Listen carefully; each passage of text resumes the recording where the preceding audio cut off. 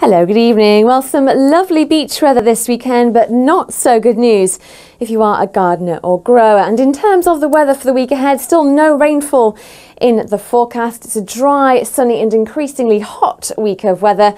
In fact, we are looking at heatwave conditions developing.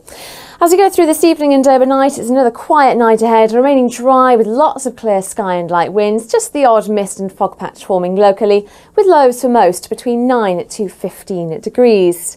For Monday, it's just more of the same, another dry, fine and sunny day of weather with mainly light winds apart from a sea breeze. And even warmer, if not hotter than today, with 28 or 29 Celsius the high for some of us tomorrow. Into next week, then it continues dry, no sign of any rainfall in the forecast, lots of sunshine and turning hotter day by day.